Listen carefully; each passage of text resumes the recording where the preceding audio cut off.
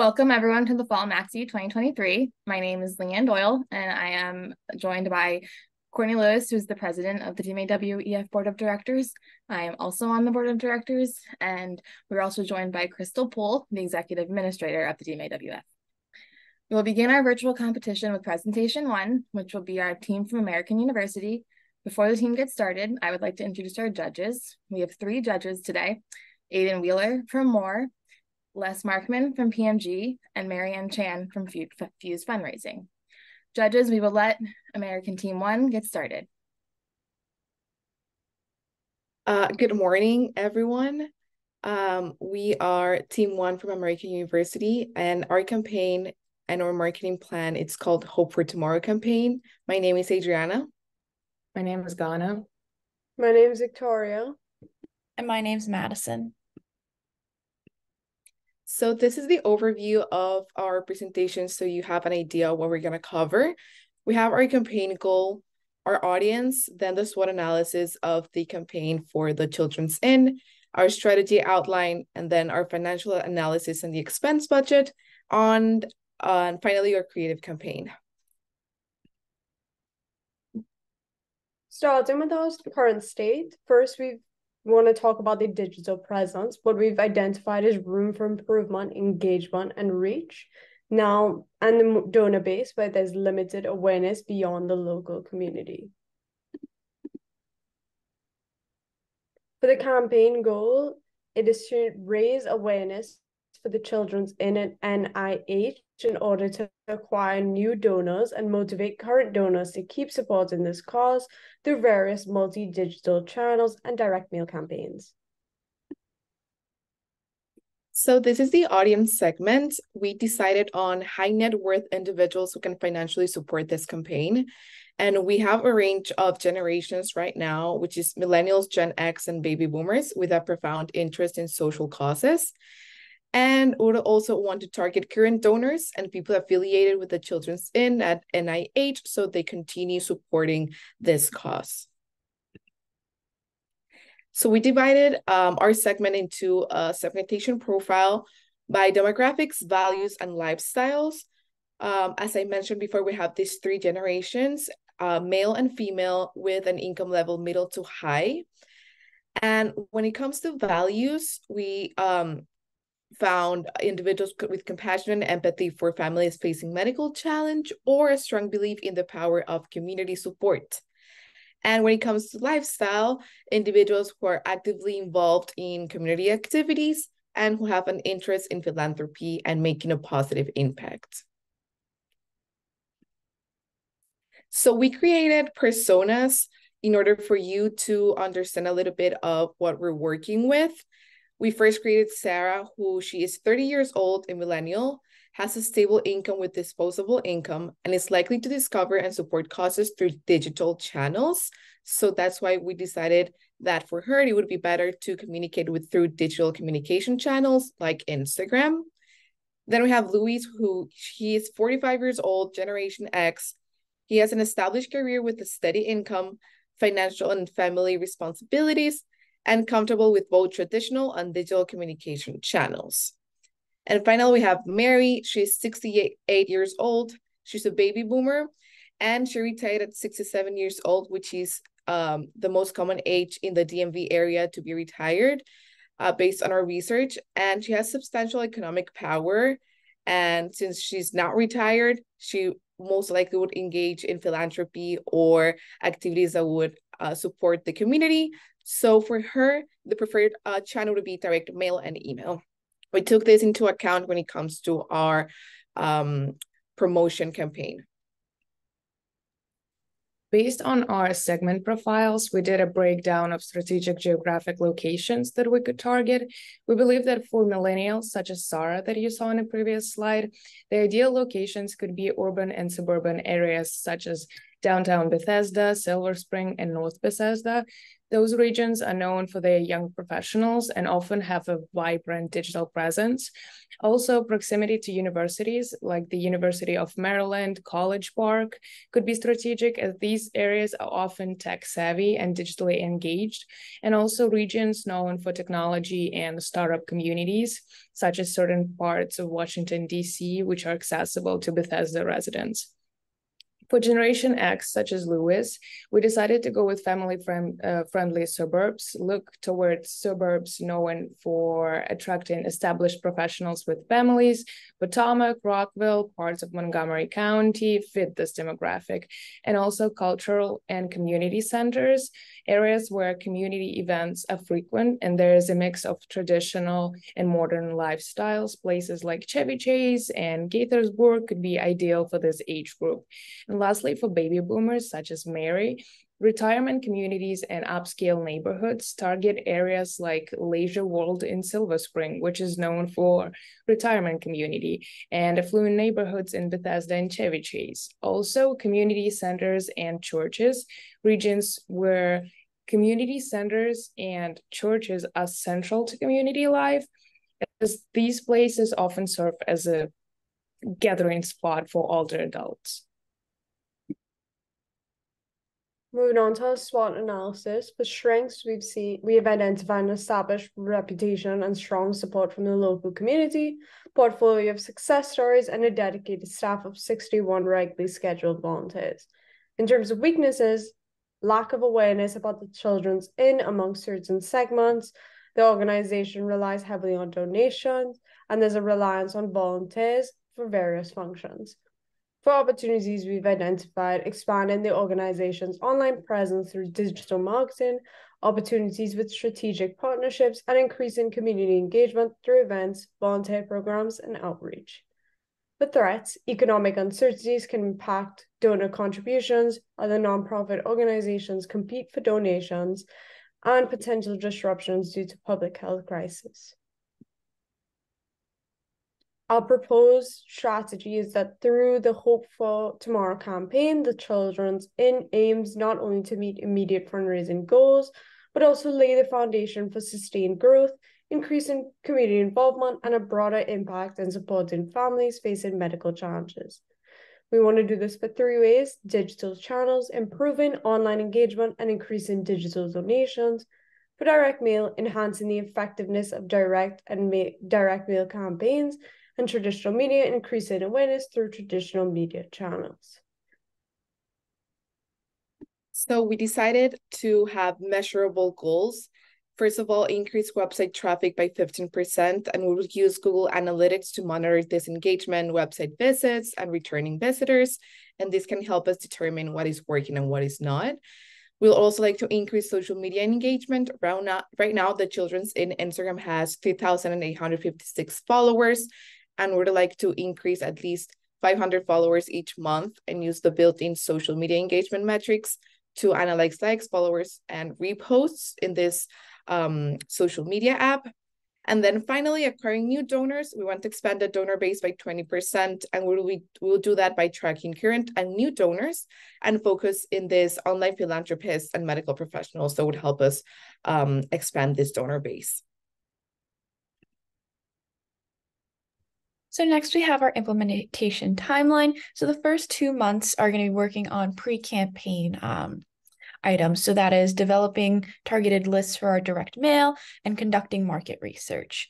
So months 3 and 4 are then going to focus on the magazine ads. So we're going to design engaging advertisements and negotiate and secure placements within specific magazines in the DMV area.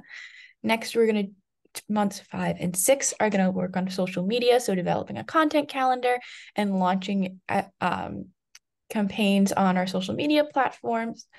Next, 7 and 8 months are going to be for direct mail, so creating the direct mail content, and we're going to put an emphasis on emotional stories of the families supported by the Children's Inn and other important information about the children's inn. And then we're going to distribute the direct mail within that time period. And then months 9 and 10, we're hoping to do a virtual event. So we're going to use social media to leverage and create excitement and anticipation for said event, and engage with attendees and encourage live participation.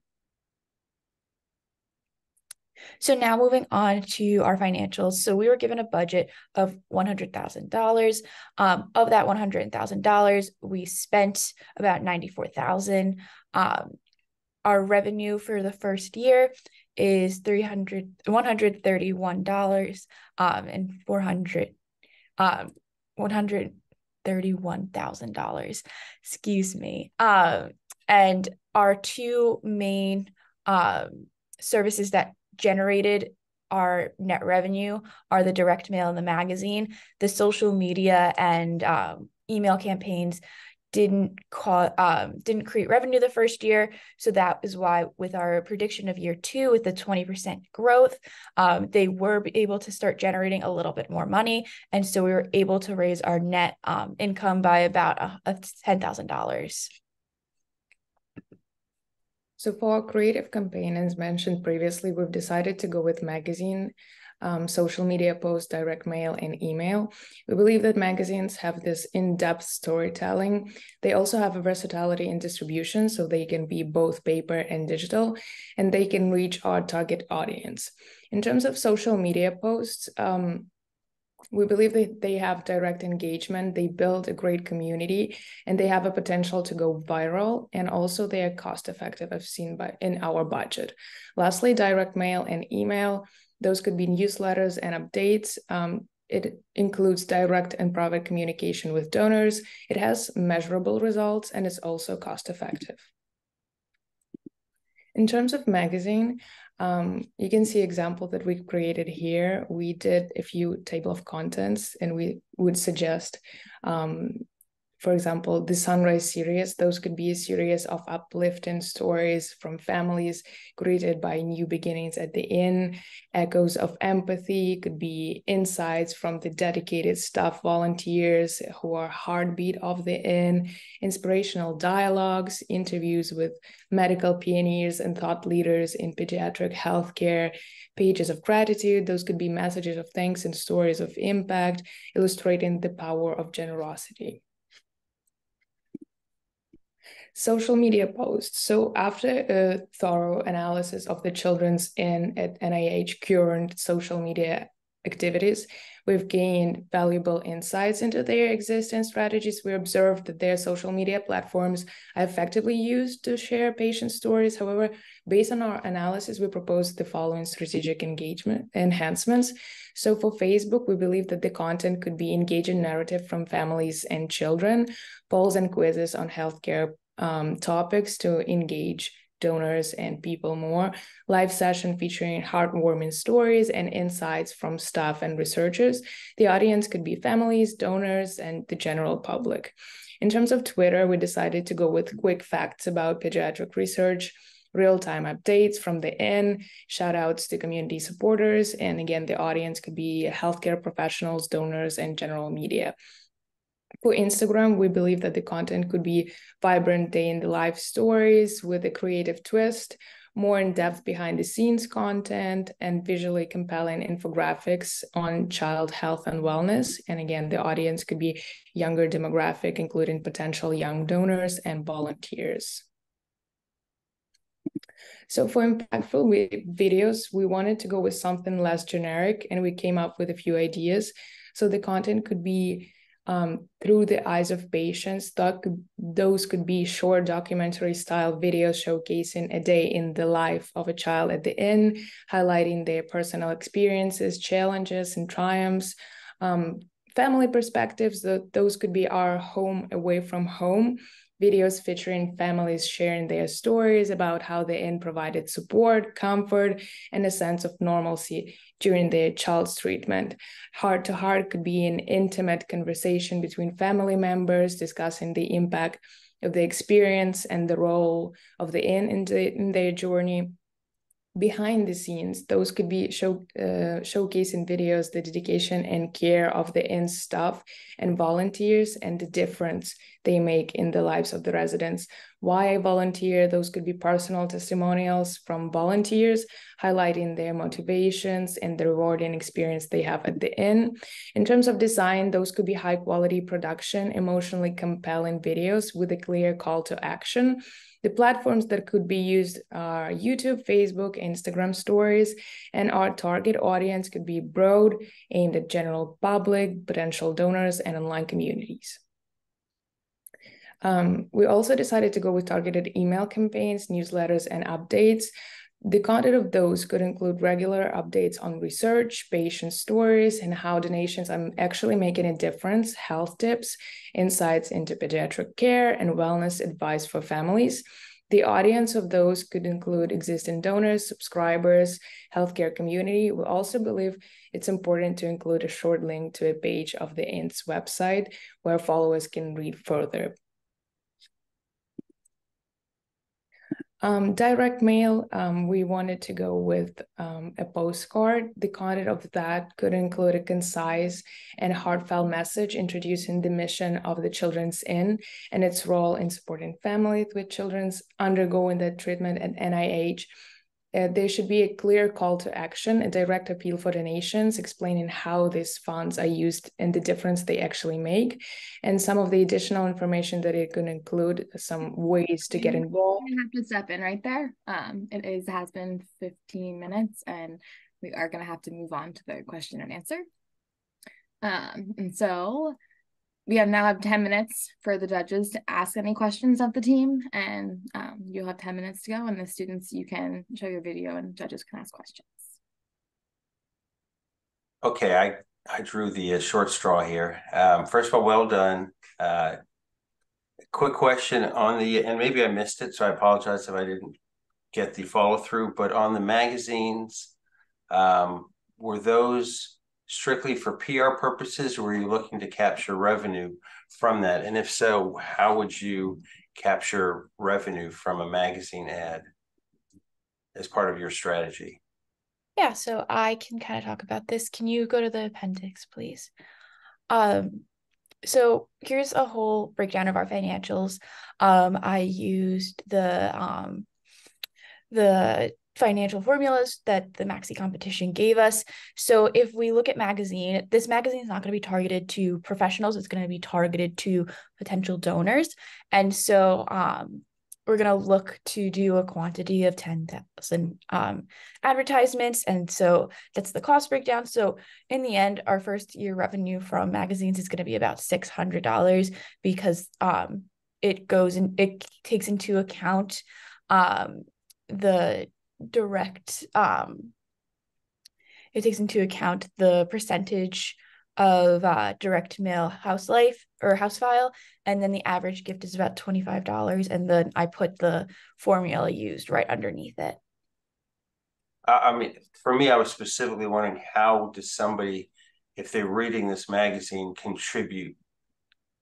Like physically, is there something like a QR code or something you'd use that could drive people to a website? And maybe that's beyond what is required of this. I'm just an old guy with direct mail background who's always looking how we're going to get the money back. Yeah, I think I can speak a little bit on this. The idea is to probably put a QR code on the magazine advertisement because that way it is easier to easily access, but also putting like a mailing address as well at the bottom. So that way, if people are more comfortable, mailing in some like a check or something versus a QR code, depending on their demographic, their generation, they have different preferences on how they like to donate. So if you're not as tech savvy, there's still that mailing address on the advertisement. But if they are tech savvy, there is the QR code. Thank you very much. And I can jump in with a question here. First of all, great job. I thought that the way you approached your audience selection and the profiling was a really smart way to do that. And overall, I thought the presentation just visually looked really nice. My question is, what was something that you found the most challenging as you approached this project, and how did you overcome some of that or handle it?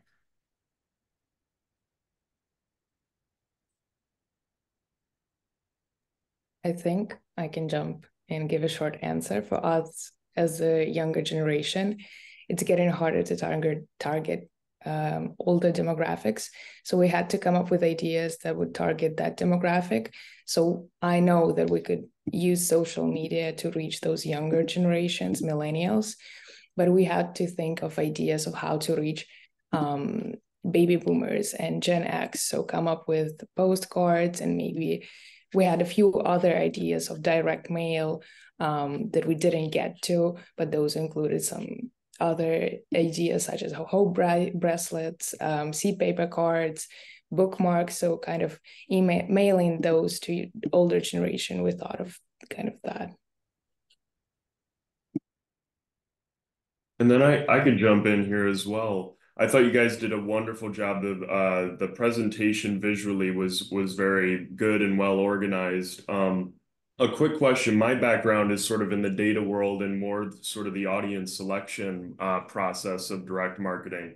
Could you guys just walk me a little bit through sort of how you decided on the personas that you guys came up with for the children's in at NIH, and sort of what your thinking was on audience selection and how you would identify these sort of new prospects to reach out to? Did you use information that you received from the children's in at NIH to sort of determine what their donors look like? Or how did you guys kind of walk through and decide on that process?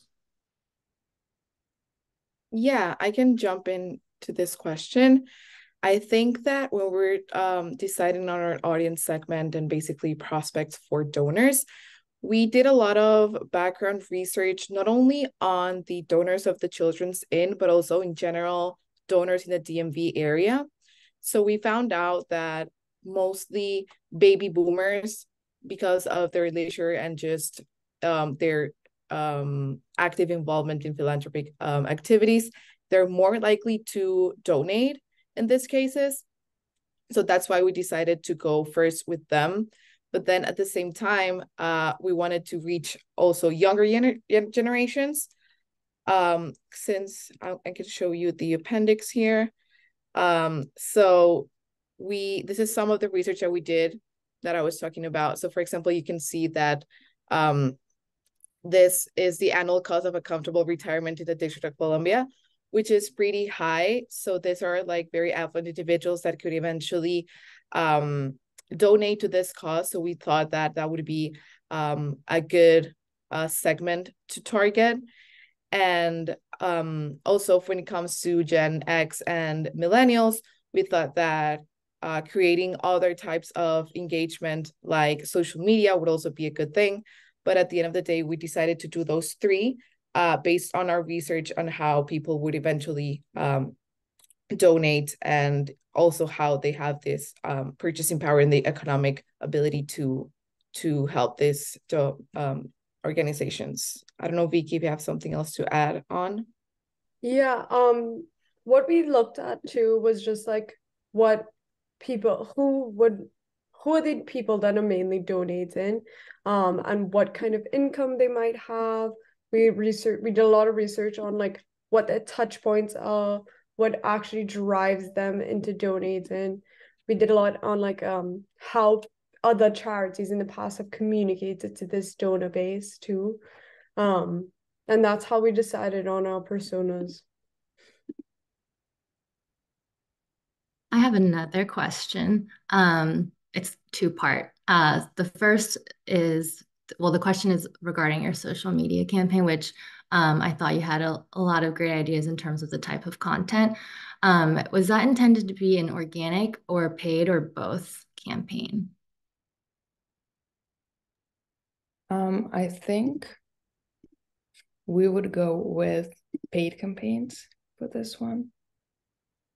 Well, I assume that if it was paid, that was part of the budgeting. And so I guess then my question would be, it seems then for some of the content, that would you say that it's more so geared toward lead generation in terms of getting some names, and then from there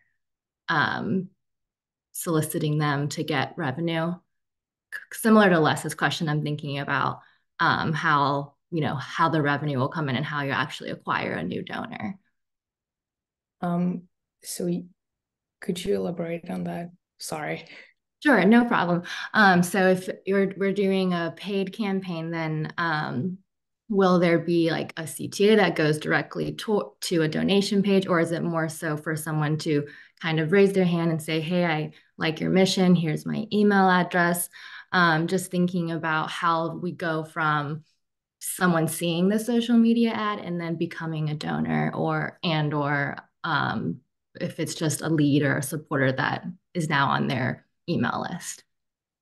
Right. So I think what we decided to go with using Google Ads to kind of target target search queries that are related to pediatric healthcare, and also family supporting those during medical treatments. We also wanted to go with,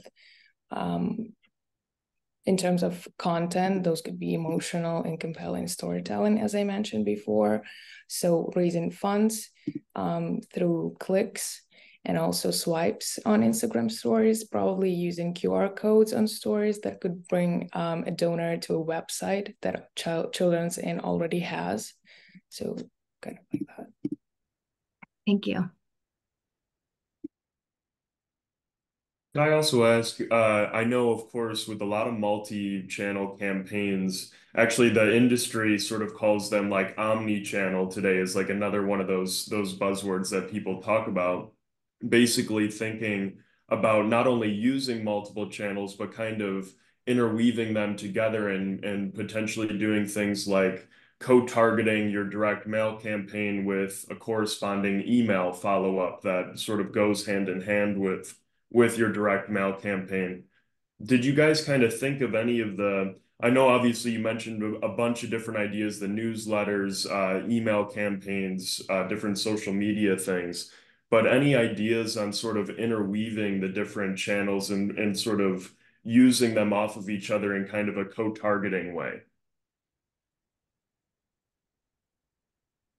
You have just a couple seconds to answer. I think we thought about doing like for direct mail, those could be like personalized letters and brochures to kind of reach audiences who prefer or respond well to physical mail, and also integrated with online efforts, such as including URLs on those brochures or QR codes linking to our digital content. I'm gonna go ahead and cut in there. And so it is time for us to wrap up. I would like to thank American University for serving as presentation number 1 today. I'd like to thank our judges for being with us this morning, Aiden, Les, and Marianne, on behalf of the DMAW EF Board of Directors. Thank you so much for serving as judges. American University, you are free to go. Remember that we will be sharing the results of the competition but on Monday. And judges, you may remain in the meeting and turn off your audio and video so you may score the presentation. Thank you. Thank you so much. Thank you. Thank you.